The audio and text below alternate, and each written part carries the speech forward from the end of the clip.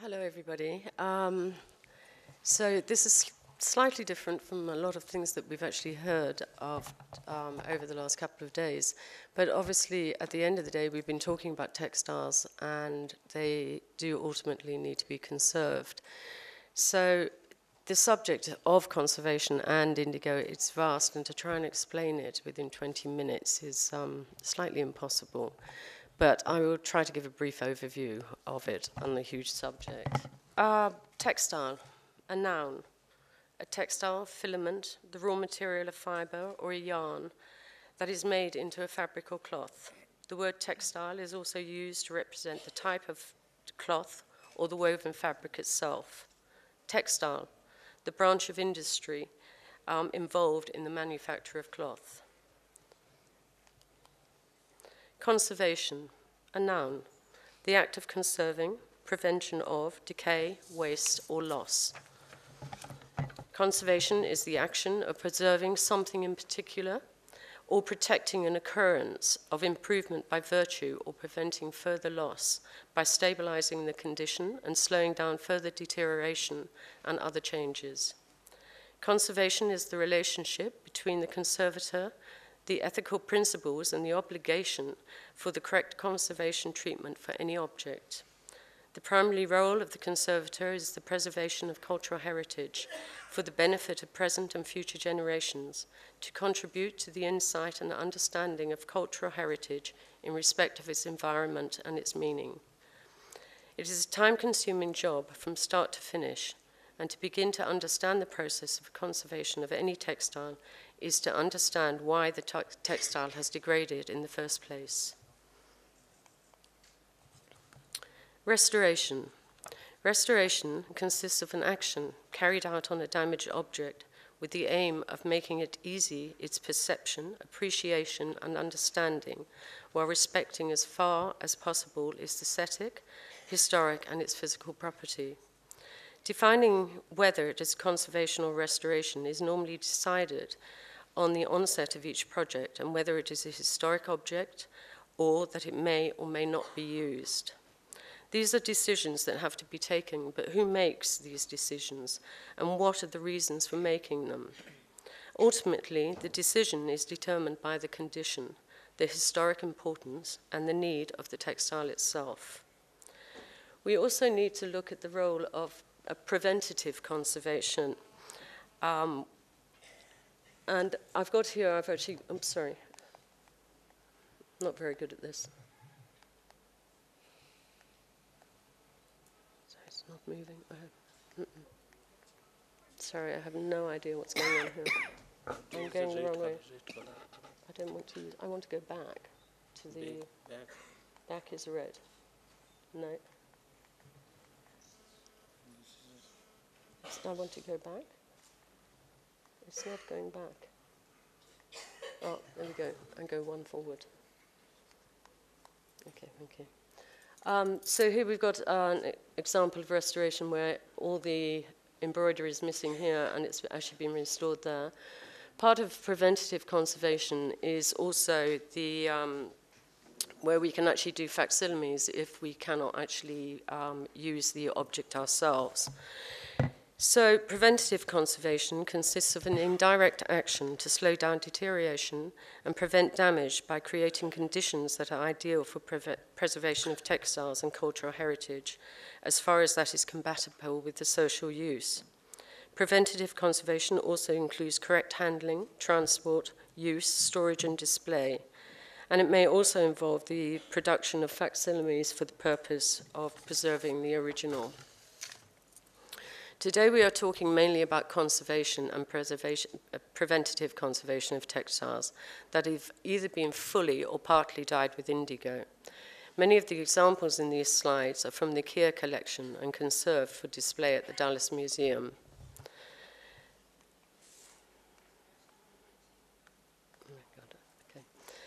So indigo. I'm not getting on with this thing at all. Indigo, mid-16th century, from Portuguese. Indigo, via Latin from Greek. Indicon, from indicont, Indian, dye. I will not go into the detail of the actual indigo dye itself, as this has been covered by many other papers. But the king of dyes from early history, a deep, deep, rich color, close to the color wheel blue, as well as one of the 7 colors of the rainbow. Its first known recorded use of indigo as a color name in English was in 1289. The ancient Greeks referred to the project of the indigo dye as the Indicon. Asian cultures, including India, Indonesia, and China, have a long tradition of using indigo to print, dye, and batik textiles. Japan developed a heated vat method to dye fabrics and decorate them with using multiple techniques, including shibori. Indigo was also used in the Americas long before the arrival of Europeans. The Guatemalan people called the native indigo the blue herb and used it to paint murals, pottery, cloth, and furniture. Inca mummies were wrapped in cloth dyed with indigo, and indigo was also used for eyeshadow and hair dye in both the Old and the New Worlds. This is a fragment which we've actually seen in another couple of papers, but it was quite an important finding when it was actually discovered that indigo was, in fact, earlier than we thought. So it is the fragment from around 6,000 years ago from the Andean Indians.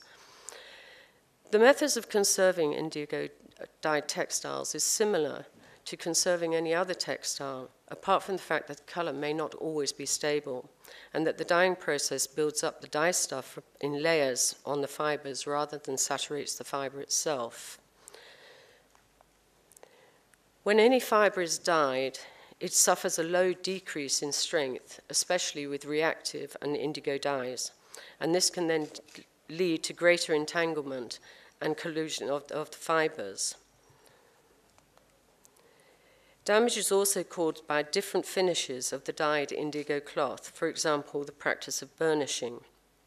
The cloth is coated with various finishes such as egg whites, fermented juices, and blood, and then beaten with wooden mallets on top of a large stone.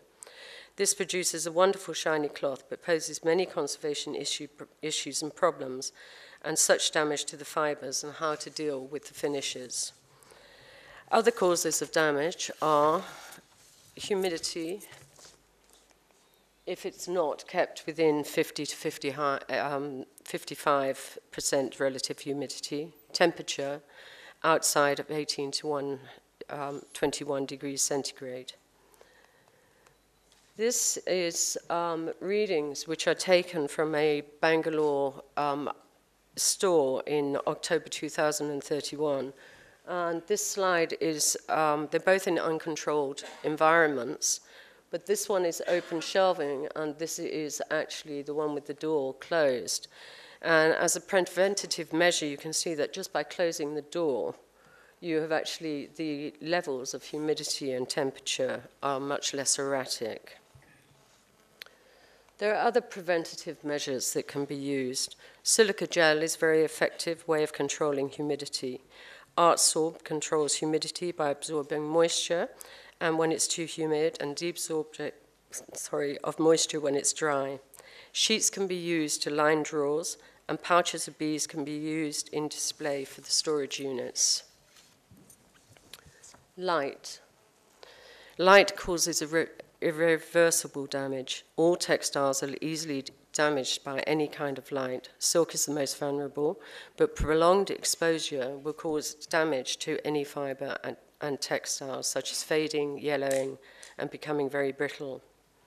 Again, preventative measures such as covering objects, turning off lights when possible can help long-term damage. To reduce UV radiation from fluorescent lamps, UV filtering sleeves or tubes can be installed. Apply UV films to windows, use UV filtered glass. Pests and insects. Moths, silverfish, other insects can do enormous damage.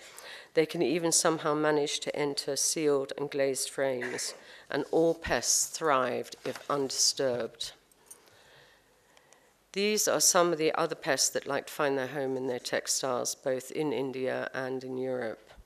And some of the preventative measures that you can include determining the cause and the origin of the infestation, screen windows, ventilation openings, eaves, etc., install bird netting if necessary, undertake necessary repairs and maintenance to building fabric. Regular checks should be made to ensure clean storage and surroundings. Mothballs should not be used. They are a health issue and a banned substance, and there are safe alternatives that can actually be used. Other causes of deterioration are just natural degradation on its own, previous treatments, environmental factors, use, pollutants, poor storage and display. Damage is inevitably a consequence of use, and with good housekeeping practices or preventative conservation, it can be minimized. There are many techniques used in conservation. The main ones are cleaning, stitching, adhesive treatment, and netting, but in order to get to any conclusion for the correct treatment, it is important to have the correct information. Documentation. This is an example of a conservation treatment report. It is for a single child's sandal from Egypt, 15th century. Doing a detailed examination determines relevant existing information of the identification, the composition, and the assessment of the condition of the object, the identification, and the nature and the extent of the alterations, the assessment of the cause of the deterioration, and to determine the type and extent of the treatment needed. Once all this information is collected, the conservator can take on the responsibility for drawing up the conservation plans and the treatment proposal, include the preventative conservation, documentation, observations, and any other interventions.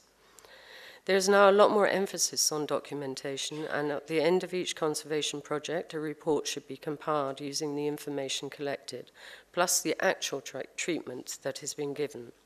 All documentation will be from the original state and contain all interventions and relevant information for both owner and the conservator. Detail of any historic, artistic, or technological importance revealed during conservation work can be delivered with the final report. Here you can see this is the condition before the shoe came in, and then this is the actual issues where we actually dealt with all the problems which were going on. So you can see that even a very small item can actually have a lot of issues to deal with. This is also a time when other tests can be done, for example, to see what dyes were used. There we go. As I said before, most of the textiles in this paper contain indigo dye. And this slide, sorry, we've gone one, here we go. I'm missing one. So this is a test which actually shows whether there was indigo present or not. I'm actually missing one of my slides. It was there when I put it on, but it's not there now, but it doesn't matter. So on figure here, 28, we did a test with sulfuric acid, and that actually produced, actually it's the first one that I'm missing, which is irritating. This one, sorry, I've got to work out now which ones they are. So this one actually shows the blue in the sulfuric acid, and that actually shows the presence of indigo. This one here was actually with methylene chlorine, and it actually shows a clear top, but a dark blue at the bottom, and that again indicates the presence of indigo. The third slide, which is here, was actually tested with an iron sulfate, and the top layer was transparent, the middle layer was dark blue, and the bottom was opaque, again revealing the presence of indigo. Once these tests are done, you can get on to actually dealing with the textile. Suction cleaning. Most textiles, whether they're large or small, are surface cleaned using a variable controlled vacuum cleaner, museum vacuum cleaner, on both the back and the front to remove any particulate soiling. The colours may become as bright as they were originally, but they will be much clearer and there will be much more clarity of design. Wet cleaning, to wet clean or not. Colour flask tests need to be made to ascertain the dye stability, and then it's easy to make your decision. Depending on the test results, the textile would be given a total immersion, as this is one of the most effective ways of removing any dirt. This is a wet clean bath, which we made to clean a Susani, which also contained indigo dye. And it's with using softened water and a conservation grade detergent, which is dihypon, which is LS45. This project was worked on by Jessica Burgess on an early 19th century indigo dyed cotton jacket from Ireland. It was given a suction clean. It was also decided that due to the level of the dirt, staining and heavy creasing, that it could benefit from a total immersion, using deionized water with, again, a small amount of dihypon, which was just basically to break the surface tension. The jacket was also given a localized staining treatment here, using a multi-saw blotting paper on the stains. And you can see here, Jessica's doing it, and this is the blotting paper, which is actually where it's lifting all the staining off. Once the staining had been removed, then we gave it a complete wash. Stain removal. If there is adhesive, stains, or wax, tests can be conducted on any cleaning agent and solvent to decide upon completion of these tests and their results. There are many treatments available using solvent cleaning poultices which have very good results. With any stain, it is possible that they may not go completely, and this can be dependent on many reasons: length of time that the stain has been there, the type of stain, or the strength and the weakness of the textile. Stitches. Oh, sorry, this is a slide of the jacket once it was completed, and it certainly looks much, much better than it was. Going on to stitch techniques. Once the cleaning processes are complete, the next stage is stabilizing the textile, and these are some of the types of stitches that we use. Depending on the damage of the textile, either a total or a partial support will be needed, and this should be of a fabric of similar color and type. The direction of the weave on the support will be aligned to the direction of the weave in the textile itself. The areas of damage can then be couched onto this support, and this is a couching stitch here. You can see it's actually a long thread. It's actually used from the, it begins in the sound area of the textile. There are small stitches which actually go over to right angles over the top, and this is a very, very effective way of actually stitching down very delicate damage. Additional stitches that we use are the herringbone stitch, a simple interfacing stitch, similar to cross stitch. It's worked from left to right and secures raw edges. The herringbone stitch can be used to join two layers of fabric while maintaining flexibility. It is also frequently used to hold down single fold hems and edges of patches. Slip stitch. This is almost invisible on the right side. It's used for blind hemming to attach linings to textiles. It's worked loosely and it avoids undesirable tensions between the backing fabrics and the actual textile. Whip stitch. When more than one width of fabric is needed to back a textile, a whip stitch is used to join the two selvages. And you can see here in A, you've binding it over. When you open it up, you've actually got a very flat seam, so it actually doesn't put a lot of damage onto the textile itself. Netting, or partial netting, is a safe and secure way to conserve very damaged textiles where using a stitching method would be harmful. These fragments are part of a hat from Egypt, 14th to 15th century. The treatment included releasing the fragments from the original mount, lightly surface cleaning using the controlled vac, lightly humidified with deionized water using an ultrasonic humidifier. The fragments were sandwiched between color-matched nylon net, and stitching was carried out around the fragments to ensure that they would stay firmly in place.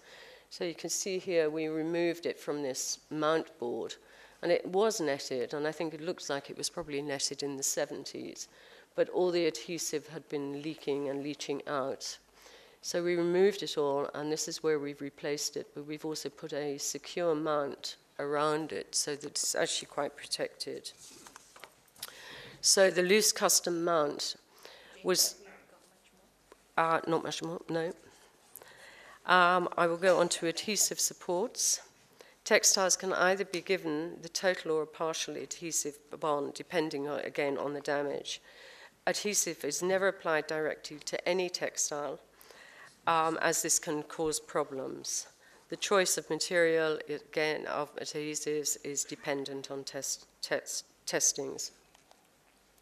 This is a conservation of an Italian skilled compound twill fragment, again from the 13th century.